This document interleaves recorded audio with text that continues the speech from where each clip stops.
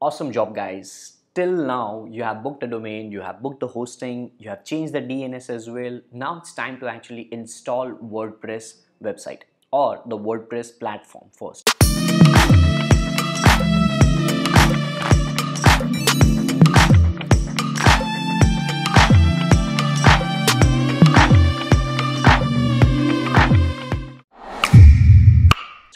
So to do that, you have to log into your Bluehost panel and click on My Sites. Click on Create Site because obviously you won't see anything over here as you have never done anything. So click on Create Site and write any name for your website, and you can change this later on. So you can just proceed with anything right now. Don't waste your time much over here. So I will just write marketing with smile. I'll say learn, apply, share.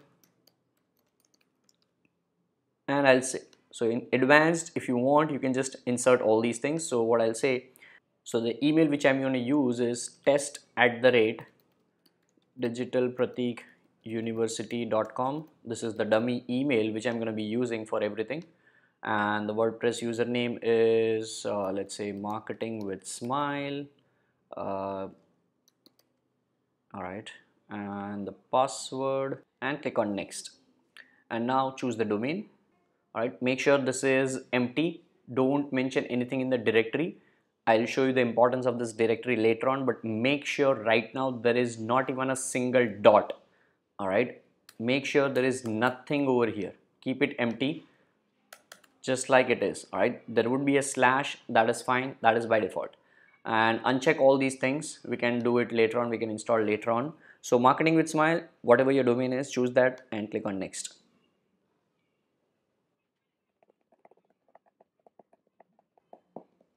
Awesome. So you will get some detail over here like WordPress installed successfully, and if it is, then successfully you have installed, guys. Congratulations, yay. So see, the website is this. The admin panel would be accessed by this particular link, so you can save this. So people who are brand newbie and have never ever done anything like WordPress, please save this link.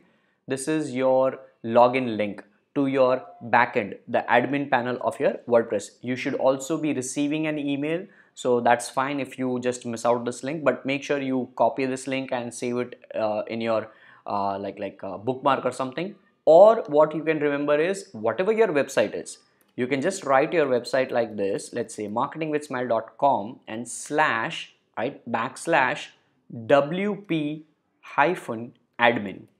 Remember, always, right, this is the way you log into your WordPress admin. So WP is for WordPress hyphen and admin. So any website's WordPress login panel can be accessed or can be logged in by this URL only. Your domain name hyphen WP or backslash WP hyphen admin. That is what is written over here. You'll see the username as well. You will see the password as well. So what I'll do is, from the next videos onwards, I'll just log in, or maybe I can just log in right now and show you how it looks like. So I'll just hit this link and I will enter my username and password. Basically, you have successfully installed your WordPress copy, and that's what you're going to see. So write your domain name slash WP hyphen admin.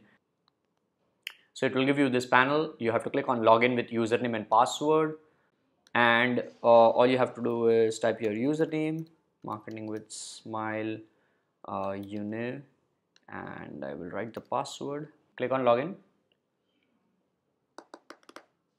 and there you go. All right, you will be able to see something like this. This is the dashboard. This is something which you only would be able to see. Your visitors won't be seeing this. However, you can just hover over here, move your cursor and click on visit link, and this is how your website should be looking like. Your website name would be on the top, your tagline would be over here if you have inserted anything, then there would be one post by default, and then there would be something like this, all right, by default. So this is how your website would be looking like, and from the next videos onwards, we'll just try to customize this and create a beautiful website.